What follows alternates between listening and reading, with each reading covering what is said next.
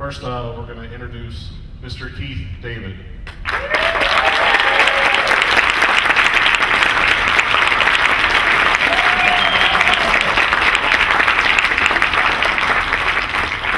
Next up, we have the lovely Meg Foster.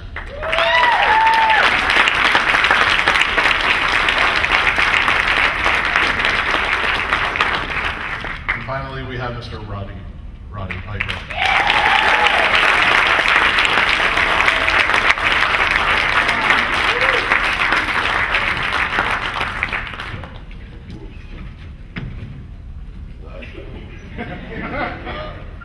You guys just like what's happening? Oh yeah, how come you guys, I mean, wow. Did any of you guys go to the party last night? Oh yeah? Well, you're awake.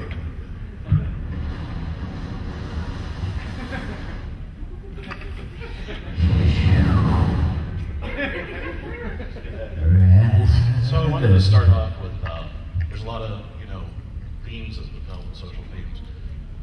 There's kind of a parallel to today. What do you guys think of that? I think it's more of a parallel today than it was when it came out. I mean, it's a funny thing, when it came out, it was #1 in the country for 2 weeks. It was the #1 film for 2 weeks. And then 2 weeks later, you couldn't find it anywhere. And it was right before DVDs and, or whatever the predecessor, VCRs, whatever, came out. So it was kind of weird that here we are, the #1 movie in the country, and then nothing. Well, and I I ran into Sandy at the farmer's market. Sandy, Must have been a treat. You know what I'm saying? Right, Sandy was one of the producers, and she said, "Well, we must have pissed somebody off." And if you think about the themes of subliminal messages, money being the ruling factor, and people worshiping money in that way, and things, and you look at life today and how materialistic the world has become. It was kind of prophetic in that way. What do you think, Ron? Somebody's calling you, buddy. I love it. You play the trumpet? Can you play the trumpet? No? Hi, I'm Rod, alcoholic and drug addict. Oh, wrong meeting. I think that, first Keith, I agree with Keith that we made somebody mad. Because it was all about Reaganomics. But it's interesting, I went on a man's show called Alex Jones. And I wasn't familiar with Alex, but he's a big conspiracy guy. And do you know Alex, you guys? No? Yeah, I guess he chases the Illuminati and allegedly. And I went on his show, and there's another man named David Icke who has nothing to do with show business. He's a scientist, and they live as a template, just for like Cliff Notes, simply to tell you what's going on with yourselves and with us, and what society's doing in the New World Order and all this great stuff. And I think that the fans themselves have kept the movie contemporary, because you realize what the government's doing. I just don't know which side's right. I don't know if the government's right in trying to make a new world order, because there are aliens. We know this now. It's kind of interesting. If you look up on the internet, because everything's real there.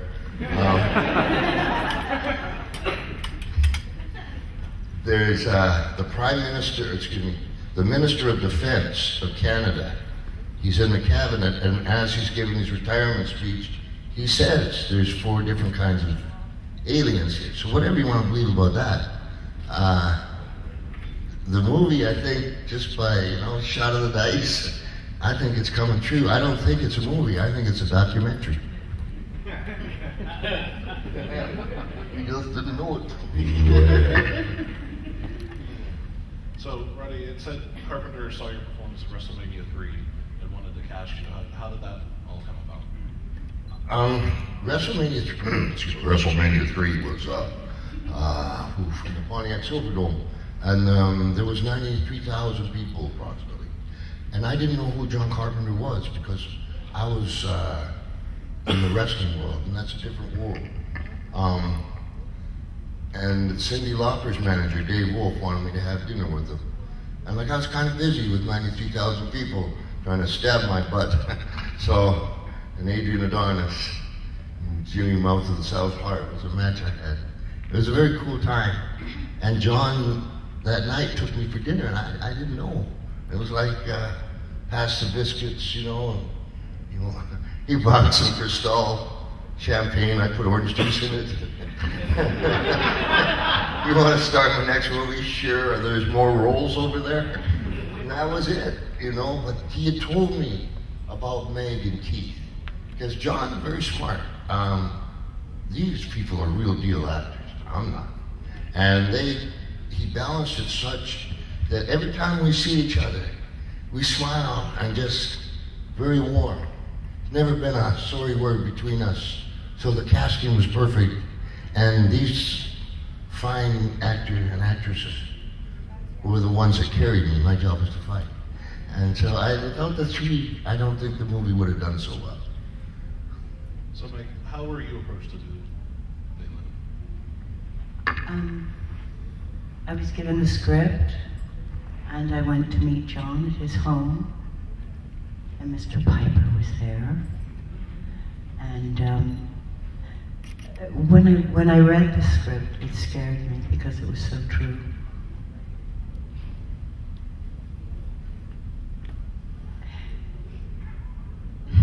I mean, I feel that it's always been, and as Roddy said, I never thought of it as a documentary, but you're absolutely right. But I mean, throughout history, it's always been, you know? So anyway, I met Mr. Piper, we spoke about children.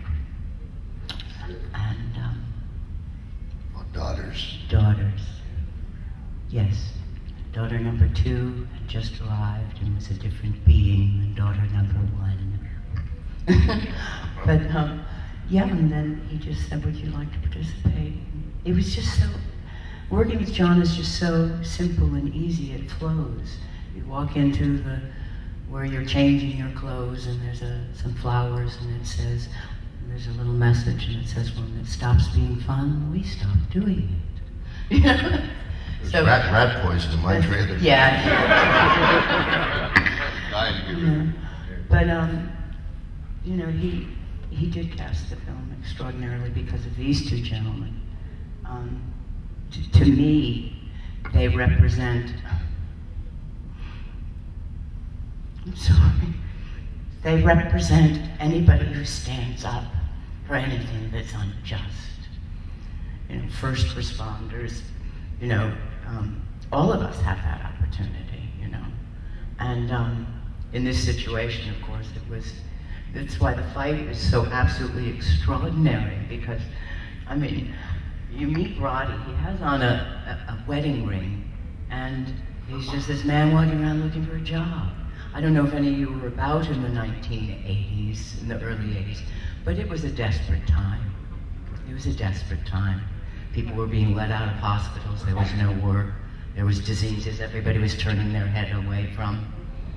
And then there you have Keith, who has 2 children in Michigan, and came all the way to LA to get I mean, it is life, it is real, real life. And the fight, to me, was epic. Not only was it epic because of these two that really clobbered each other, but it to me, the fight had, just to use one other name, Sam Peckinpah in it. And only because Mr. Peckinpah had men fight that were friends, they had to fight before they could go and do what they had to do. And I'm a mom, I got a brother, I got some sons and grandsons. But I mean, it was when it came out, it was, I mean, when I saw the fight, it was, this is what guys do and I fucking love them. I mean, girls don't do that. Girls do something else nasty. But guys just go, take that, and I'm throwing you, and then we get up and we go and do what we gotta do. And it was like Wild Bunch or something. I mean, it was really great. So these are the men. These are the boys. You're a queen. No, I'm not. I'm a ragamuffin. So Keith, it was said that John wrote this role for you. When John called me, and he said, and it was the first time that anyone ever did this to me in the movies. I wrote this part for you. If you wanted the part, it's yours. Read it. Let me know what you think. I'm like, huh? Really?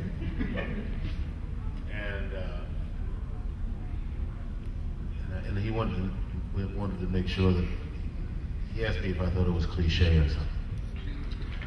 And I was like, well, no. I mean, it just happened. I think around that time I was doing some work a little bit with the Homeless Foundation. And I met a couple of extraordinary men who were like the working homeless. As I said, it was a very particular time in our history in America, and there were a lot of people losing jobs, that being let out of institutions who shouldn't have been let out because they couldn't afford to be there.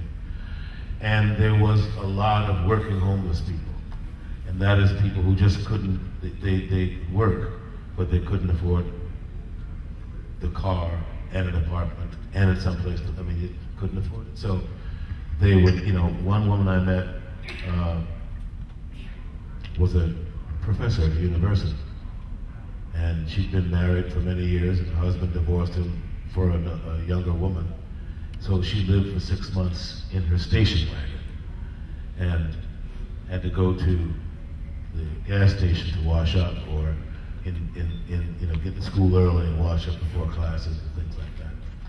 And so I was painfully aware of the working homeless.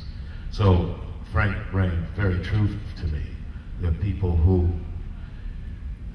would find jobs out of state and send money home to support the family. Now that is also something that's, that's going on since The Grapes of Wrath, if you know that movie. I mean, so it just rang very true to me. And then there was a book that came out around that time. I can't remember the name of it. Subliminal something.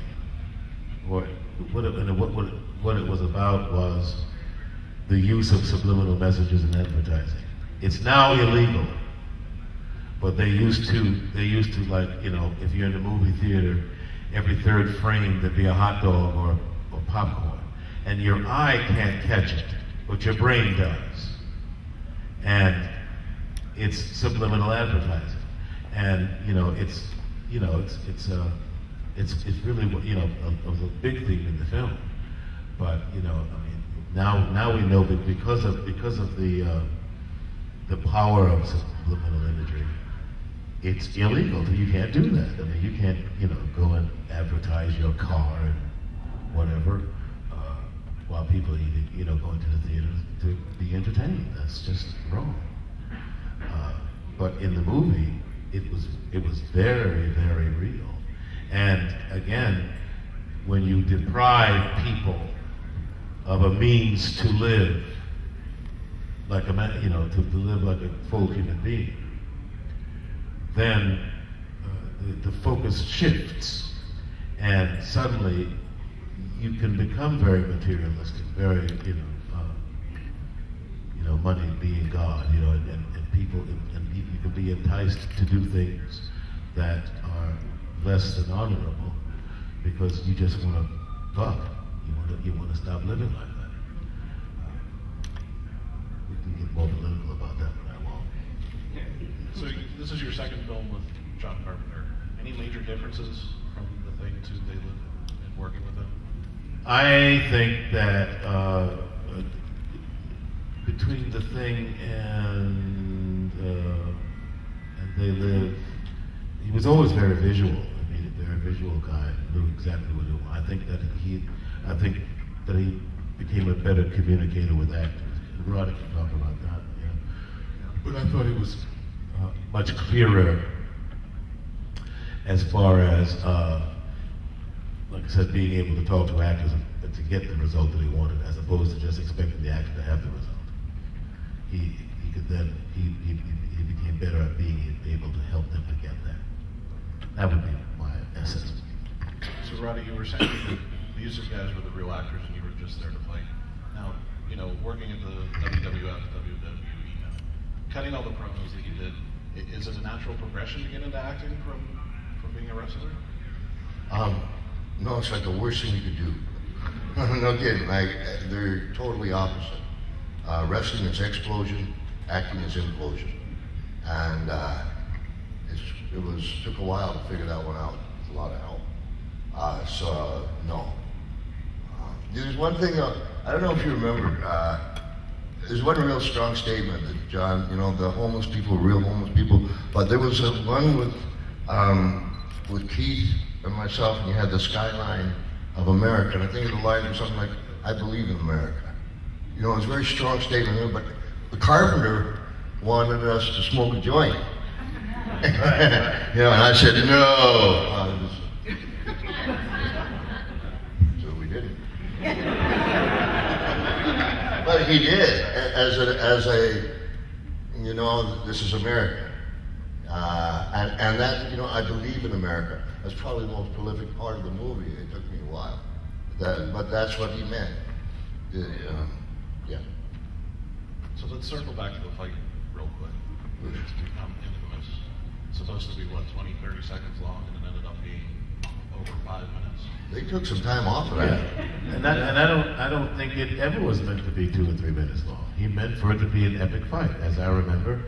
He fashioned it after there's a John Wayne movie called The Quiet Man, with John Wayne and Victor McLaughlin fighting through the whole town. Well, the fight was fashioned after that, and I think from both his point of view and Jeff Amada's point of view, I mean, I think what makes the fight work so well is that, and he kept stressing this, there's a story in it. I mean, it's not just 2 guys fighting, they're fighting about something. And it gets progressive as they're, I mean, it's the clashing of 2 rights.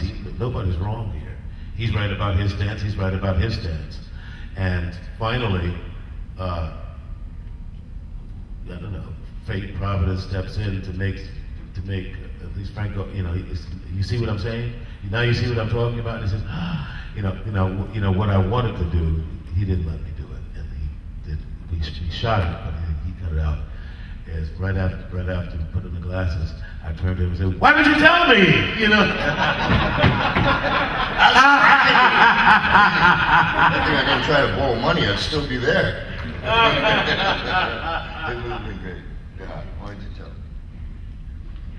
So, Meg, you got to have a little fight of your own when you smashed Roddy in the head with the bottle and threw him out the window. Tell me what that was like, being able to, you know, kick Roddy Piper's ass. It took a while. It did. There was this bottle. I had forgotten this. Roddy mentioned it once. The bottle was made of sugar, and it felt like a real bottle. I mean, it had weight, and I went to clock him, and it wouldn't break. And I kept saying, "Are you sure this isn't real?"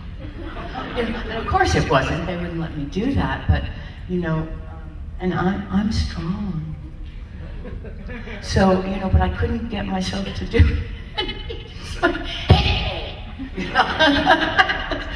If I hit him and it broke, I was like, you know, but I couldn't do that. I was so excited that it broke and it wasn't glass.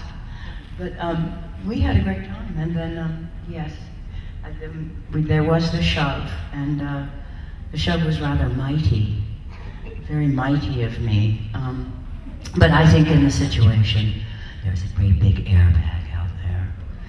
And, Did anybody guess by that time that she was going to turn on me when you're No. watching the movie? Me neither. Or me.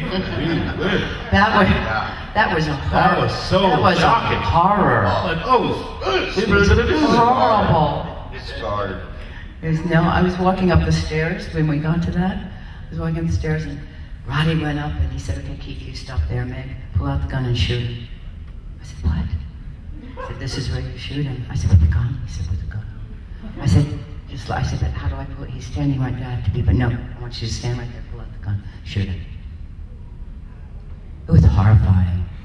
I mean, guns are wonderful, but it's for the right After thing. that scene, when you were shooting him, there was this guy. No, I'm sorry, I didn't mean to. I don't mind it. If you do, please. Cut me off. With such beautiful eyes. Whoosh, baby Jesus. So that like the end where pyrotechnics or whatever going on, and there's this guy, and all day he's like squibs you up these explosions on you. All day how great he is and whatever, just hook me up with you. And there's like 8 explosions and like they're bullets, right?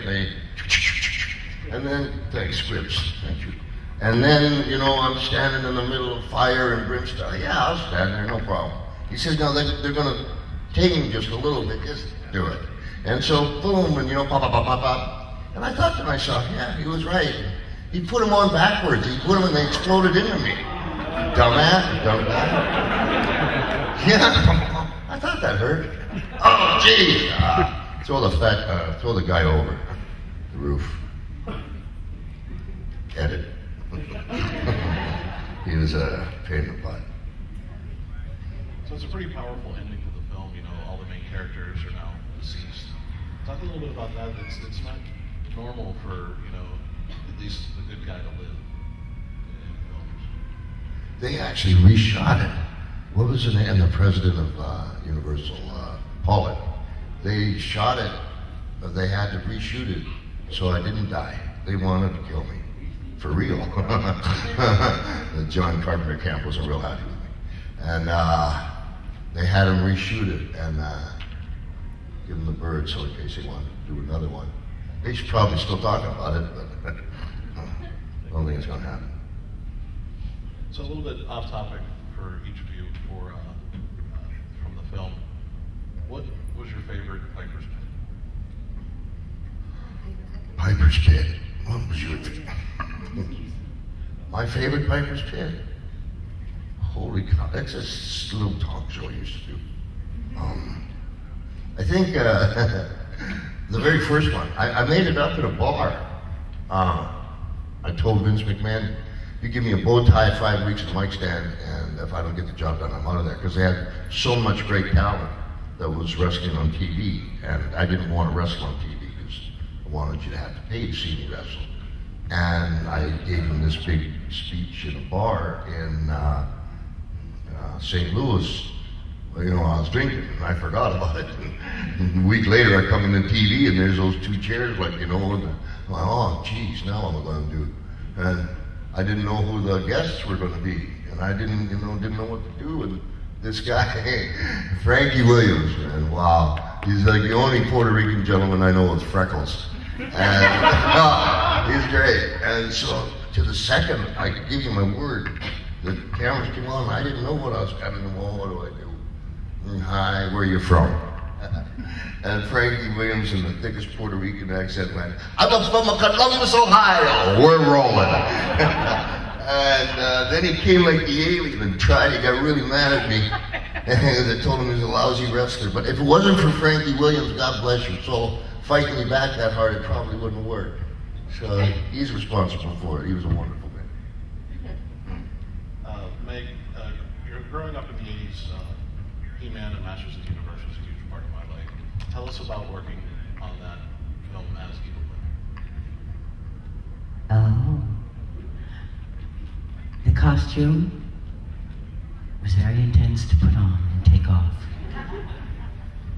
It was very binding, and I couldn't bend. No, we had a wonderful time. We really did. It was, well,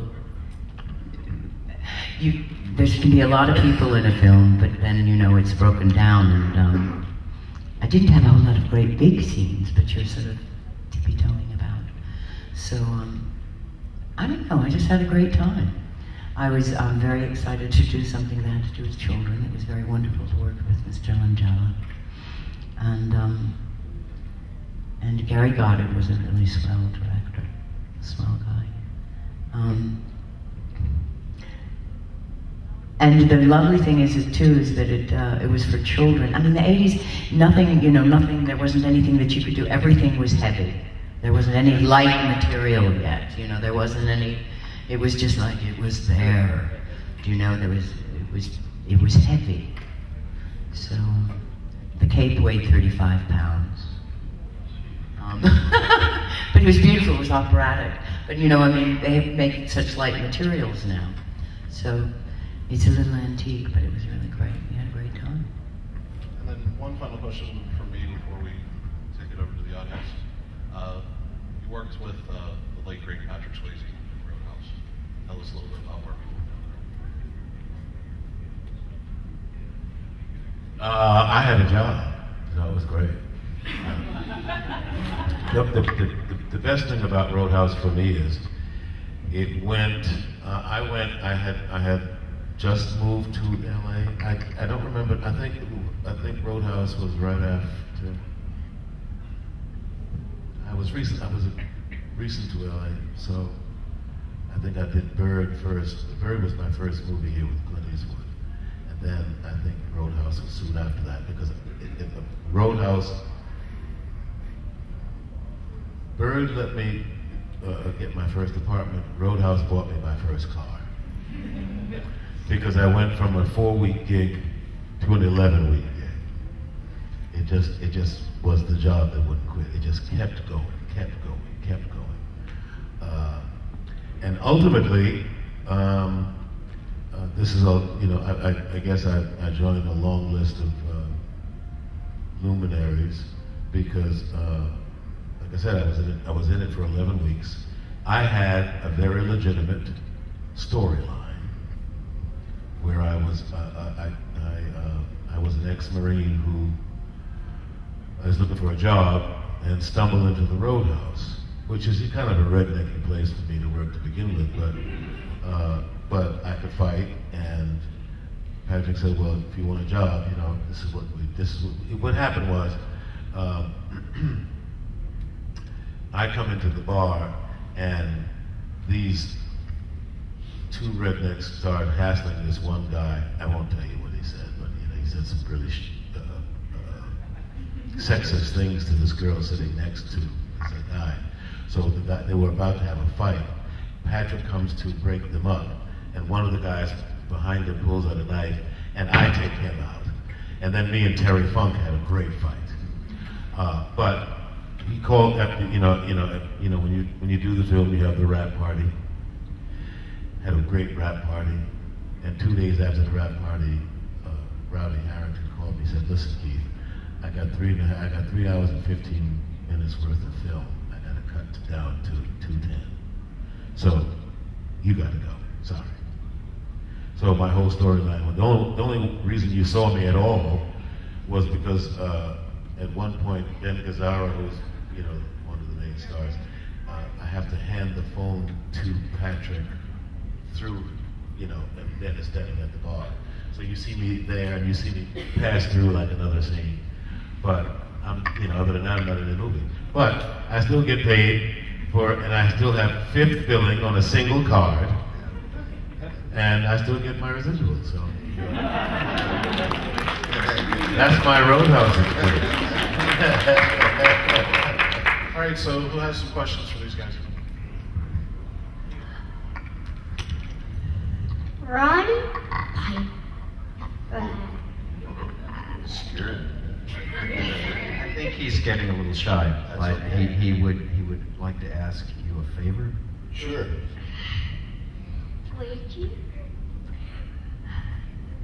Would you repeat a line? Well, this... It has something to do with Bubble. Go. Could you just repeat, like, I'm here to kick ass and...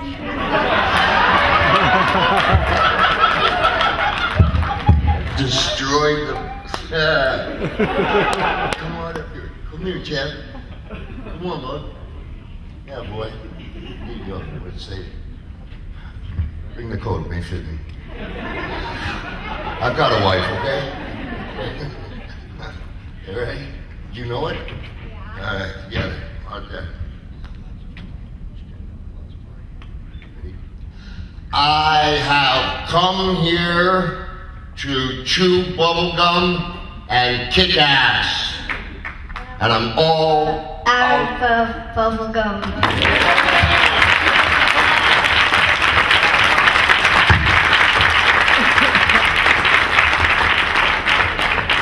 That's going to be a hard one to follow.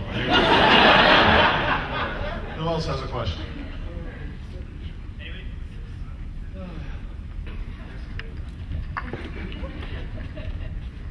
This is like kind of a two-parter, but I'm just sort of sad that nobody has told Mr. Pipe, I'm sorry I'm a nerd, nobody's told you happy anniversary. Your first Piper Spit was 30 years ago earlier this week, so happy anniversary. When you guys would shoot the stuff where you would see the aliens, obviously you're not seeing the aliens. Would they tell you, okay, this is kind of what's happening, or give you a visual or a picture to reference or anything like that? Like, what was your reference material so you would know what your visual should be? I give you the, I can make some shit up, or I can tell you what really happened. And really, I don't remember. That's the truth. The other part is, depending on the day. If we're looking this way, the camera's behind me looking at you, and they are the aliens. Then they would have the actors in place, so we would see the actors. We cut.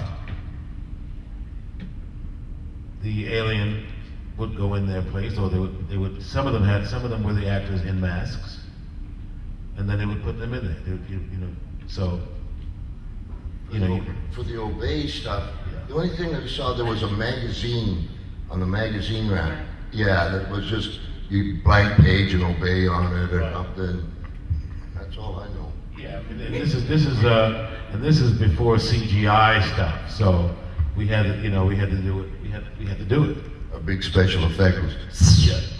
Right. And then the special effects would be, I'm looking at you. Okay, the camera's on. Okay, we look at you for a few seconds. Cut. Okay, go get into makeup, or your double will get into makeup. We then turn the camera back on. So now we're looking at, the aliens. We have another. Hey, Keith, I'm sorry I missed the Thing panel yesterday, so this is a Thing question. I thought the ending of the movie was great, but know that some people wanted a more definitive answer. Did you guys film anything that gave the movie more closure, or was that all that was filmed? Again, you're taxing my 30-year-old memory. The movie's 30 years old, I am. So, I believe we did shoot it a couple of ways. I don't know how much difference it would have made, but the last thing that I wasn't in. So that much I can tell you. It wasn't me. We both had time to turn into it. So that left the big question mark. And, at the time I thought, wow, this is room for sequel. But you see how long that took. And then it wasn't even a sequel. But as far as my last memory of it is we shot it as if it was neither one of us. And then I think we did shoot a version where we were both suspicious because who would know. But the nature of the beast was, if it was me, I wouldn't know it until my life was threatened. And if it was him, the same thing. So, you know, is there a real difference? You know what I mean? Because the thing only revealed itself if its existence was threatened. So neither one of us would know before hell froze over, because the chopper wasn't going to come to save us before we, disintegrated. Anybody else? Any other questions?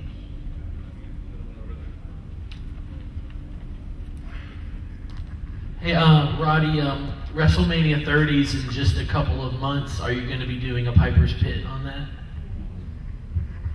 I'm going to be there. I'm not really sure what I'm going to do, other than somehow I'm going to beat Hogan up.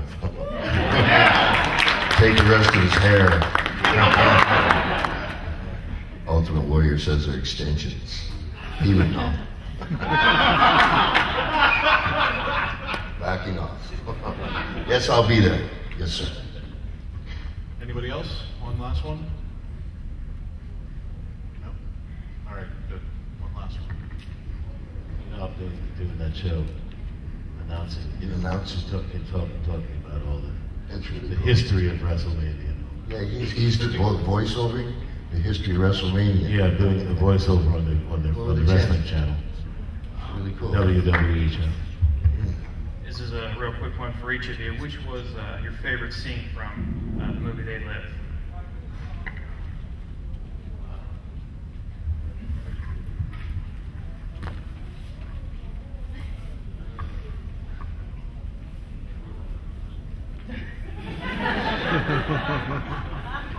I did like the scene. Didn't we have to put on contact lenses?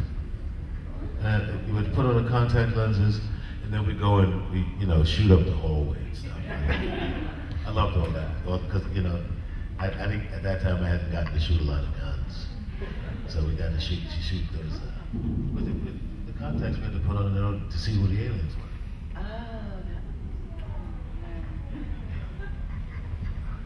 Shooting guns were fun. But they still have half loads.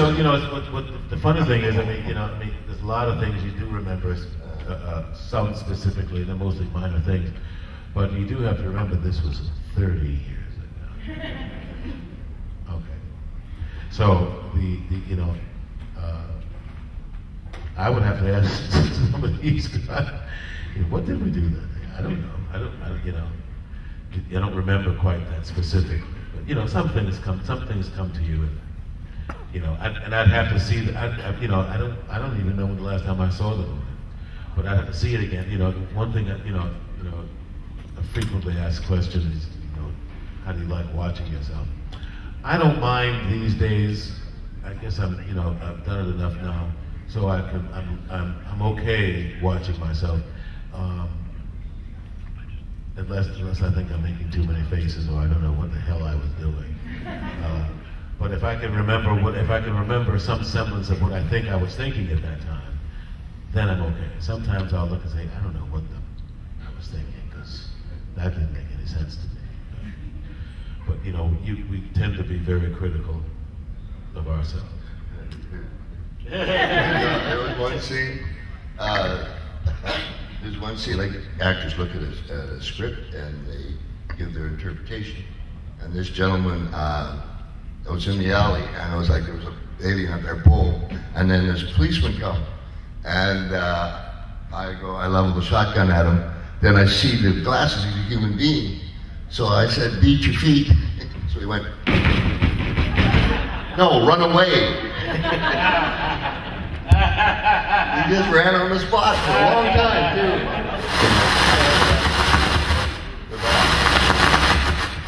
That work there is good. You still seeing my hand there? Yes, I do. So that's probably good, huh?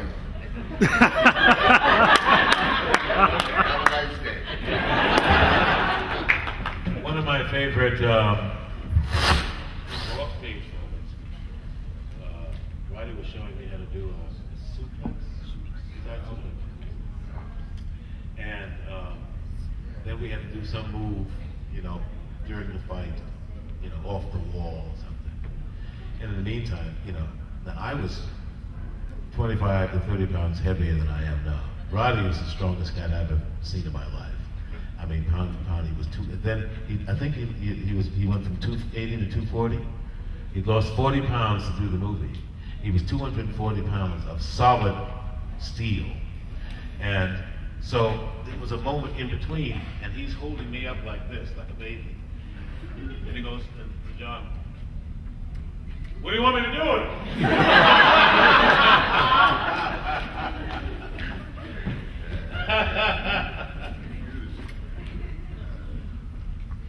All right, well, thank you very much, guys. Let's give it up for...